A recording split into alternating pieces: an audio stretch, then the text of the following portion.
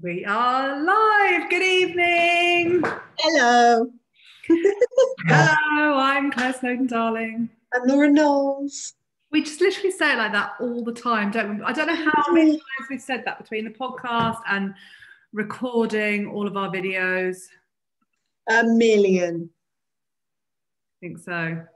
So we're talking about estrogen dominance. I think so. We're talking about estrogen dominance tonight, aren't we? It's one of my favourite subjects. Is it now? I really like it. I really like it because I think it applies to so many people in this day and age.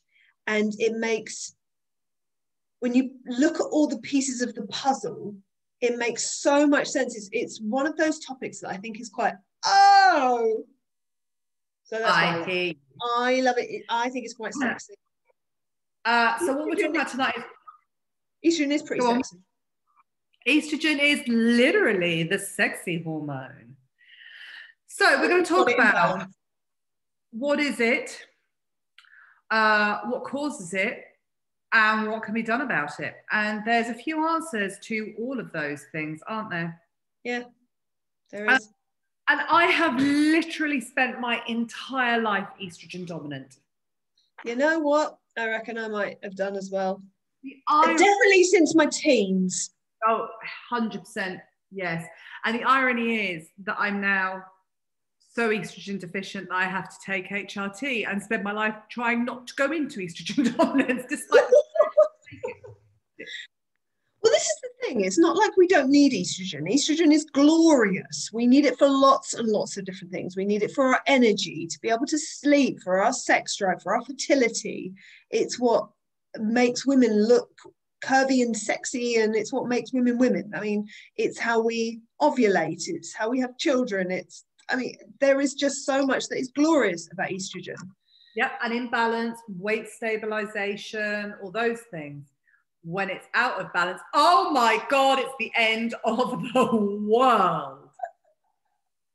Now, I reckon recently, because I think it's a really interesting thing, because like there's that classic estrogen dominance look. Estrogen it sits in fat cells, and it's that big boobs, big bum. Feels like yeah, that's how it feels. It feels like it's before you're due to bleed, isn't it? It's that puffy, big, round. Yeah. Really round, isn't it? Estrogen is so round. Yeah, smushy. I think I know when I have an estrogen dominance issue going on, and I think estrogen dominance can be a bit of a misnomer, because it can also be that we need to be looking at progesterone as well, which is our other glorious sex hormone that we need for lots and lots of things that is totally misunderstood. And often we have a progesterone deficiency, which then throws estrogen out of balance, and that's where the estrogen dominance can come from. Well, let's break that down. Stop. Bring it down. Really, the only time we are supposed to be estrogen dominant is in perimenopause. That's the only time we are naturally supposed to be estrogen dominant. The rest of the time, absolutely, it's a progesterone deficiency. So let's just talk about what that normally looks like. So in perimenopause, progesterone drops off and estrogen starts doing this. And all the while that there's more estrogen than progesterone, which is pretty much the whole time in perimenopause, until you start going through the actual menopause, i.e. you've missed 10 months of your bleeds, 11 months you bleed, 12 months you bleed, you're now a year in, you're postmenopausal, that's when estrogen drops off and they both kind of flatline. If you've managed to get that far without HRT or intervention, because you've probably wanted to kill yourself on a variety of occasions from all the symptoms, including waking up with your fingernails embedded into your scalp. That was one of my favorites. Mm-hmm. Mm-hmm. Awful. So that is the natural time that we are naturally going to go through estrogen dominance, is in that perimenopause place, and it's freaking awful. It's the lack of sleep, it's the weight gain, it's the memory loss, it's the mood all over the place, it's periods all over the place.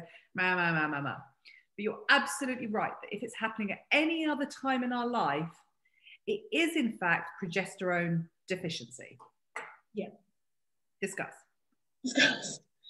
Well, let's look at estrogen dominant symptoms. So we mentioned a little bit about the weight gain, and it's particularly weight gain in the sexy areas, in the bum and the hips and the boobs.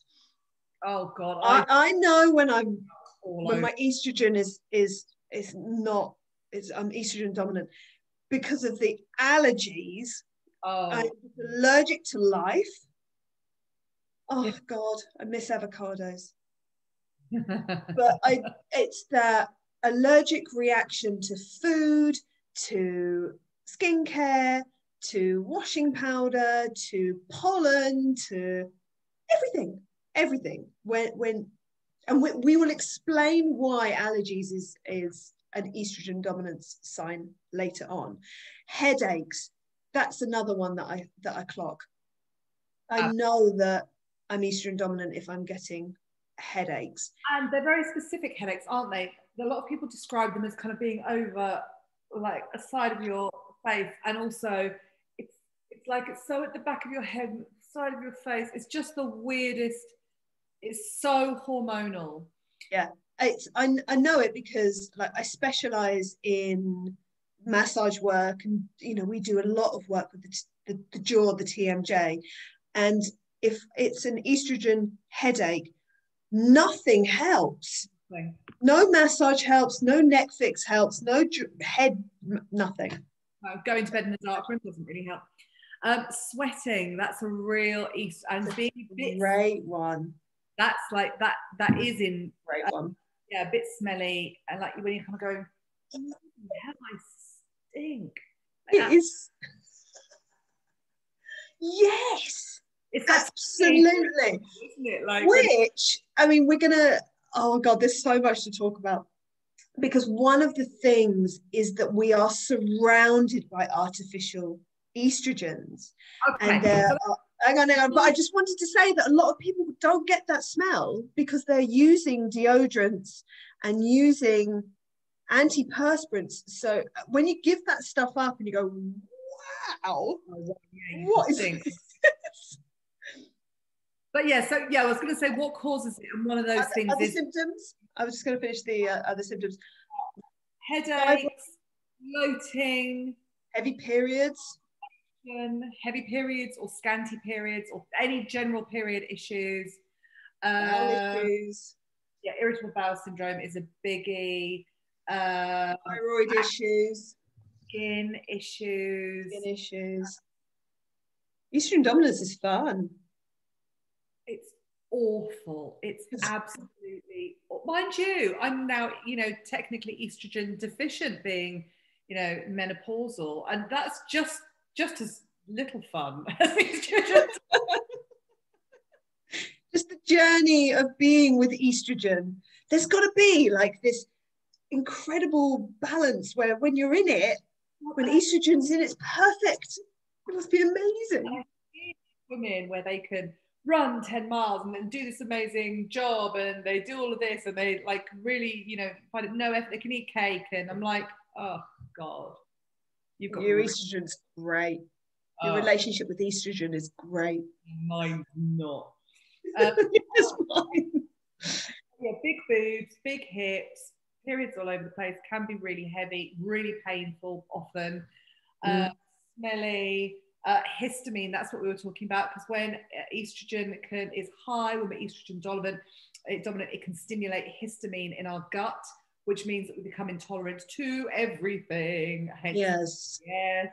And scratchy. Oh my God, itchy. It's the itchy and scratchy show, isn't it? Burning mouth, that's a common one. Or you used to get the metallic taste.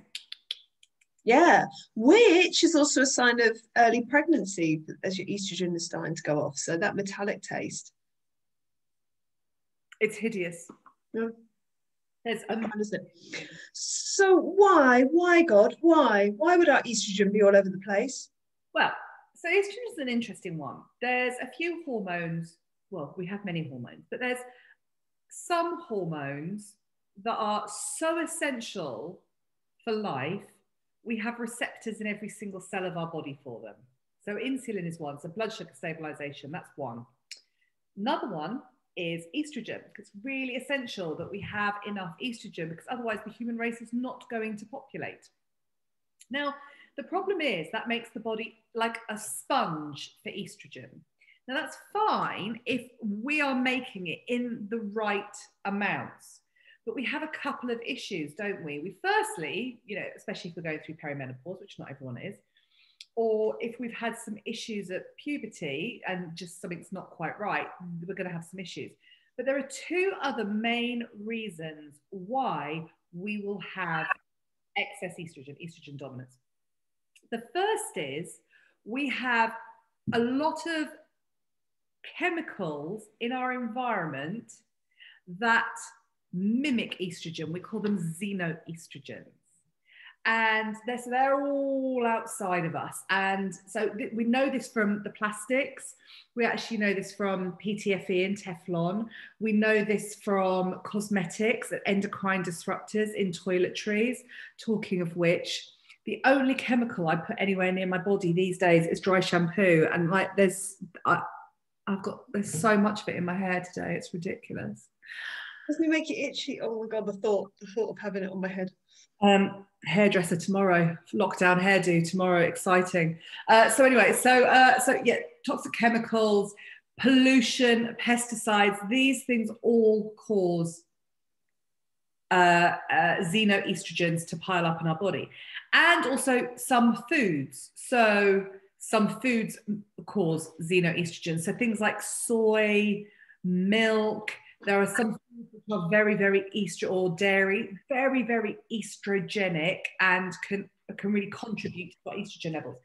Then the second reason that we're going to have too much estrogen is because if we have an imbalanced gut microbiome, so we have something like small intestine bacterial overgrowth or leaky gut, or we're eating a lot of refined carbohydrates, what happens is the bacteria in our gut give off something called endotoxins, and endotoxins actually then become xenoestrogens. So the big issue is not only have we got our own estrogen to deal with, we're then bombarded by xenoestrogens externally and internally.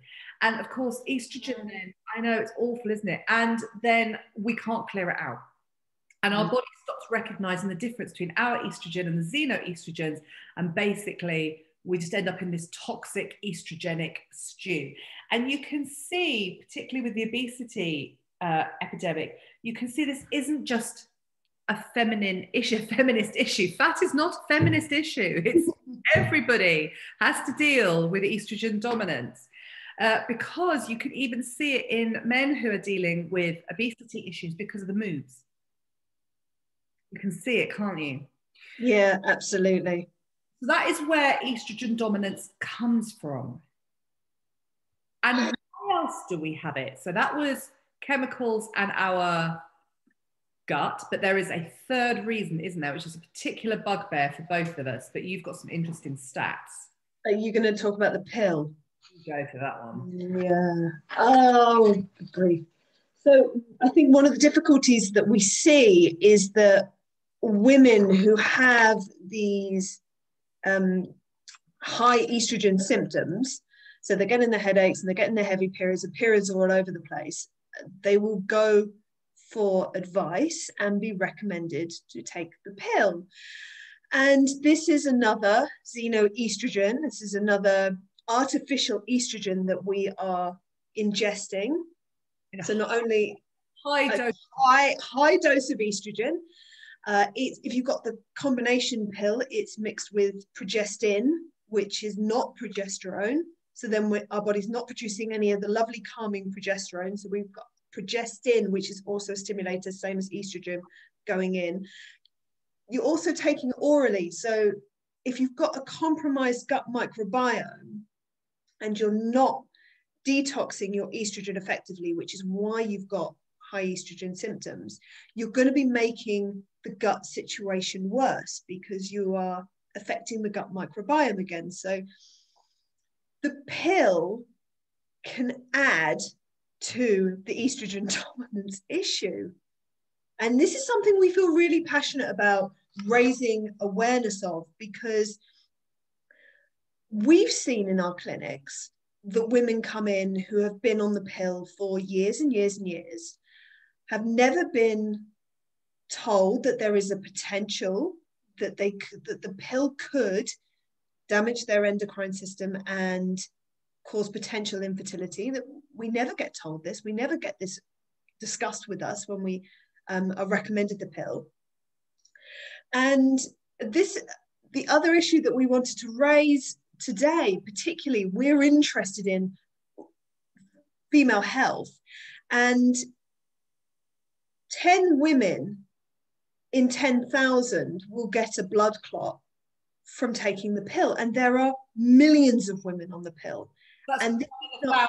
That's 1 in 1,000 will get a blood clot.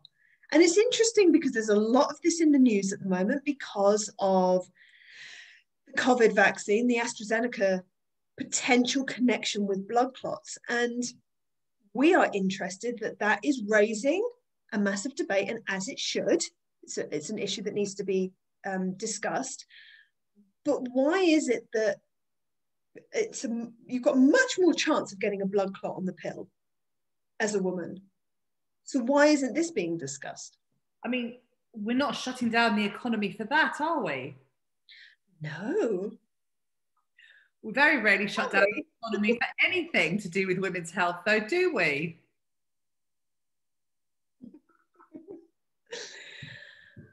So I think that women are not informed of the risks with the pill, with the effects that the pill has. Have you ever been on the pill?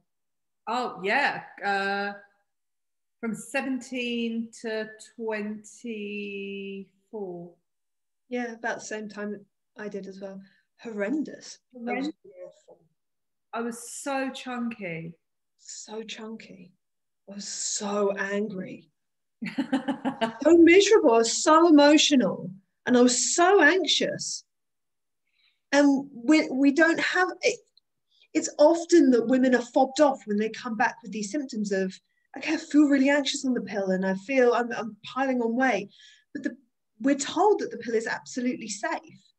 How can that be? So let's just talk a little bit about that, because we've mentioned progesterone, but I mean, all hail the mighty progesterone, because progesterone has been very, very overlooked in women's health. You know, it's called progesterone, and that means progestation hormone. So medically, it was always considered the hormone that thickens your uterus so you can hold a baby.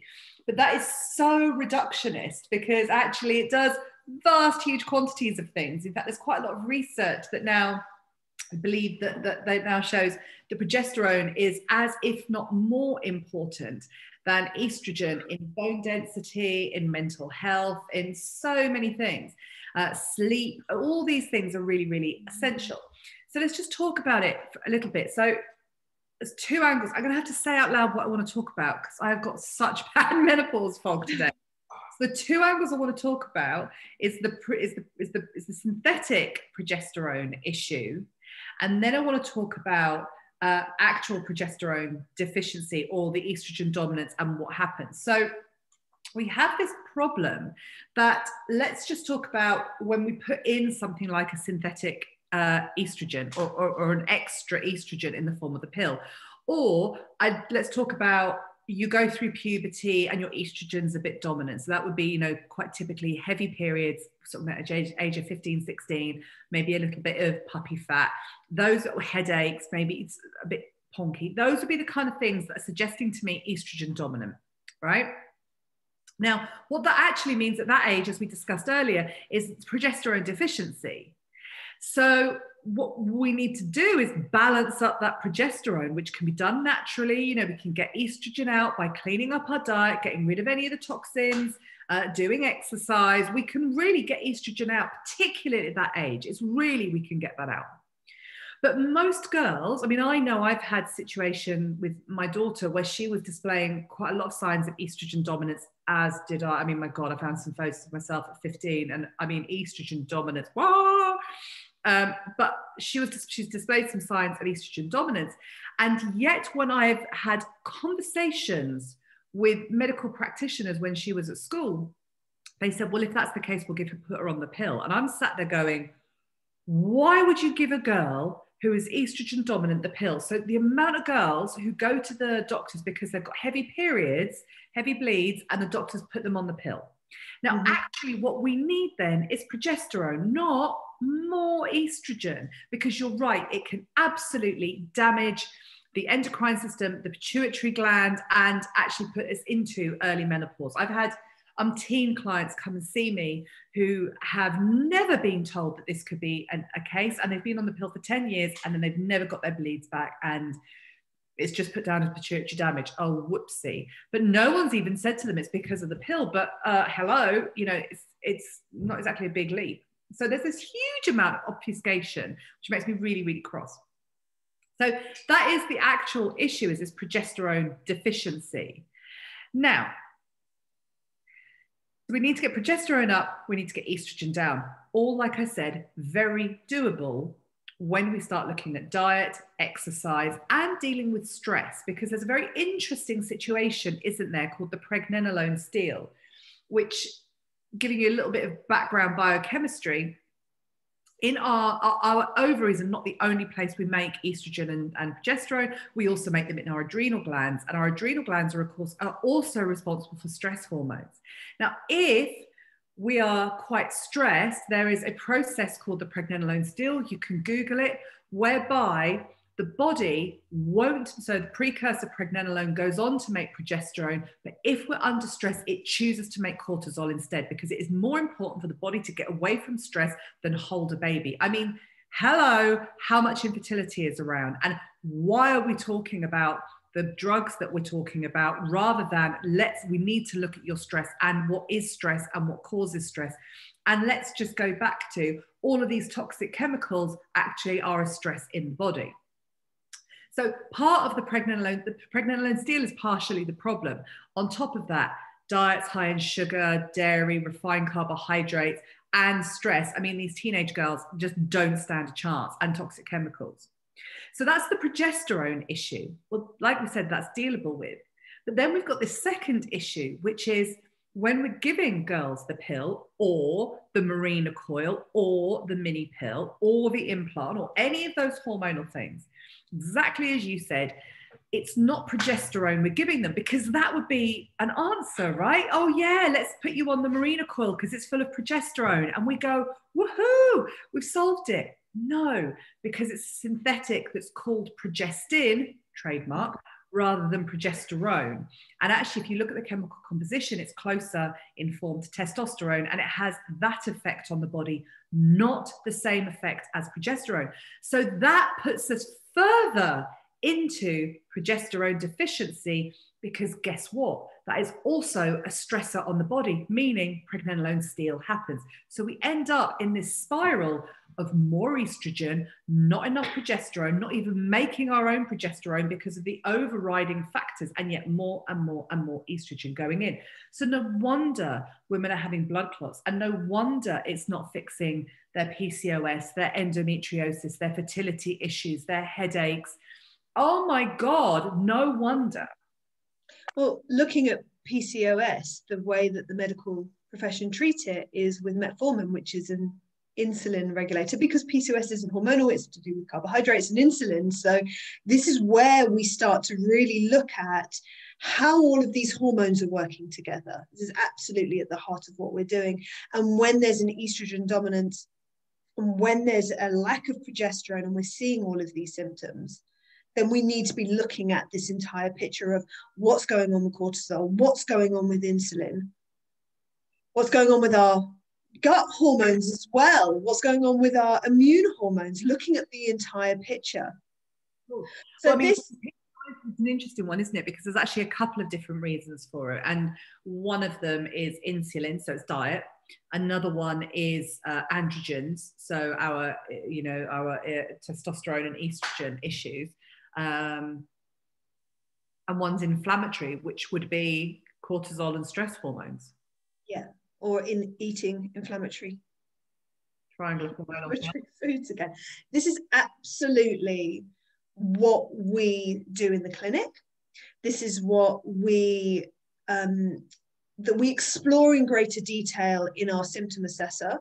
So if you are thinking, oh, I might be estrogen dominant, do I need to focus on that as an area? You can do our symptomassessor.co.uk and get a clear idea if this is the pathway that you need to be working on. Of what, in fact, our symptom assessor will tell you where you need to work first. Yeah.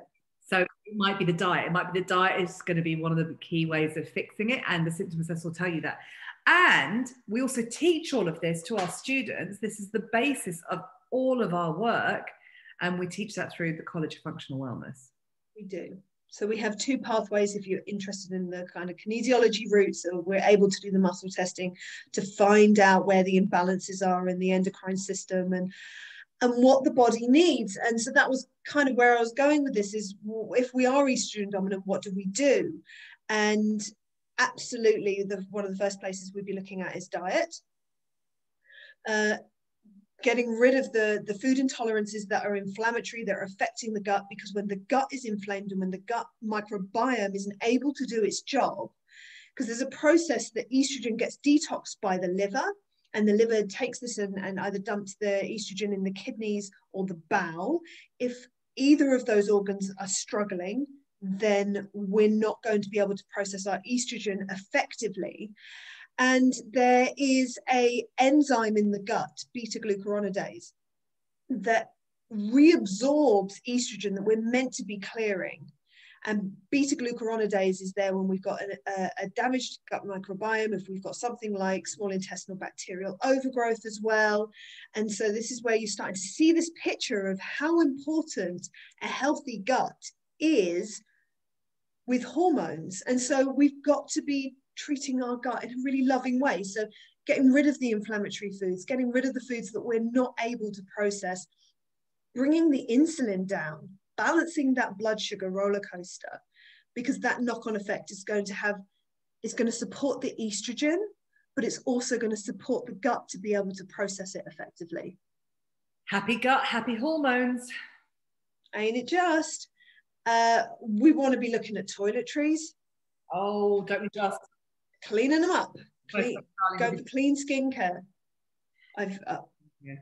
Absolutely. And this is one of the crazy things. If I look back on my journey with estrogen dominance, so I really started to experience it in my teens, and I had quite a, hips and bum was totally my shape, and my skin was bad. So I went to the doctors and they put me on Dinette, I think it is, Celeste Dinette, I can't remember, the one for bad skin.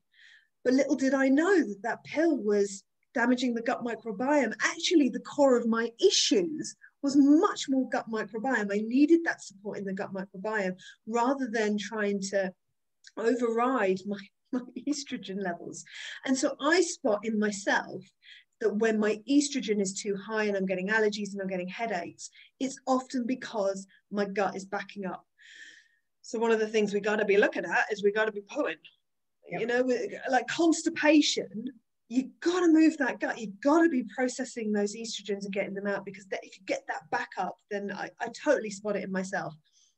And so there are some really effective nutritional things that we can do. There's some quite technical supplements that we work with to help the body either support the liver to do its job more effectively, to metabolize estrogen or to detox it more effectively. And fundamentally, the liver needs protein, fat, green veggies, and water.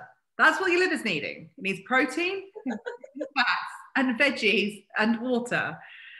Does it need natural Dominoes?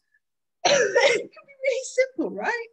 Yeah. Just be clean and, do low stress. Poo daily, it's all we want.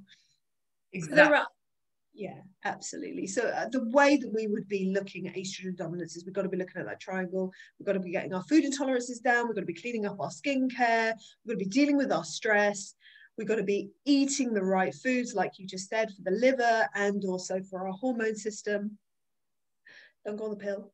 Don't go on the pill. Find alternative contraception. Yes, for sure. And there's a lot out there. And it's, you know, I specialize in the peri to post menopause sector because I'm living it every single bloody day. But every day is fun. The interesting thing is, you know, there's so many specialists out there now saying that the best menopause is the one we prepare for in our 20s and 30s. I mean, no 20-year-old that I know wants to think about her menopause, but holy cow, she will when she hits 46. And she starts by going, what is this insomnia? And what the hell are these sweats? And why can't I remember the word for broom? Like, just everything falls apart. And that is now the focus, particularly on women who are having children in their 30s. Means there's a lot of pressure on, a lot of pressure on your hormone system. I mean, I say that I was 27 and clearly there was quite a lot of pressure on mine. But this is where we have to be cleaning up, taking responsibility, because otherwise you are looking at 15 years of hell.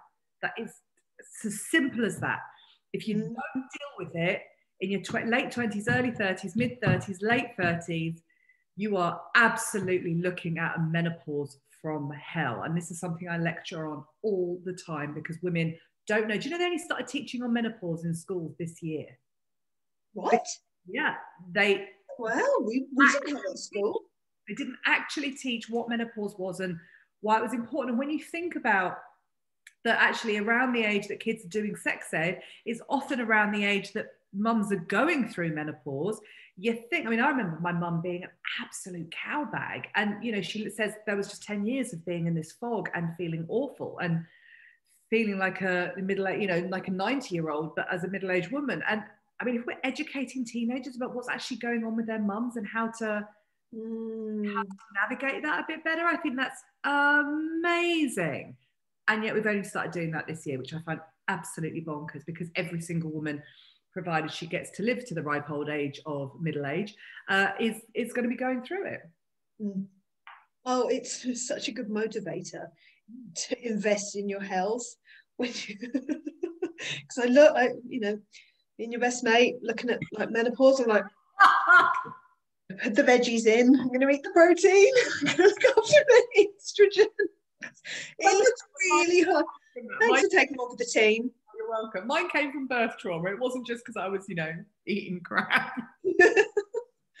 I was 10 years too early, so, you know. But if we look at both our health, like we were walking into, because we didn't know what to eat. I mean, we were having a conversation today about the crazy diets that we've done in our time, and the raw food eating, and the 40 days of eating rice, and all the different stuff that we've done. But then you also look back at like I was a child of the 80s. I mean, it was all, you know, mashed potato-y stuff and Angel Delight. Like, oh my God, my parents tried to feed Angel Delight to my son. He's like, oh, what is this? This isn't food. Angel Delight, cream topping, which was that fake cream stuff, and not even the whipped cream. I mean, fake cream. So, like, we were walking, and then you get our teens where we're on the pill. You remember microchips? Yeah. Those little boxes of microchips. And those individual pizzas that were just awful. Awful. Oh, God. So then we were on the pill, high stress, high carbohydrate, you know, it's lots of meds. We both had experience of medications that just too much. There was too much going on. A load of toxic chemicals on our skin, in cleaning products. I mean, it was, I think the kids of the 70s up to now, we broke it. We've been in a experiment in human health since the 1970s, and the result equals a global health crisis. Yeah. So that is estrogen dominance, and an awful lot of people experience it. And so if you are someone who is wanting to explore it further, then check out symptomassessor.co.uk. And if you're a practitioner and you want to work deeper with this, there's a few things that you can explore. We have our 3-hour hormone masterclass, which I think is on our two websites, so functionalkinesiology.co.uk and functional-wellness.co.uk. And we also do practitioner training. We do an online functional wellness coaching certificate, which is if you want to just focus on the hormone work and the nutrition work. And if you get excited about the more physical, emotional side to have the whole kit and caboodle, then go down the functional kinesiology route. Yeah, it's super exciting. And then we've got like some basic courses in nutrition for health, just to start to get an idea of some of this stuff and pesticides and pollution. And oh yeah, I mean, we have literally been talking about this for 12 years and we will continue to speak about it for the next 12. Marvelous. Right, I don't think we've got any questions this week, so that's us. Any comments below? Awesome. See you next time. Pleasure doing business with you, Dodes. Always.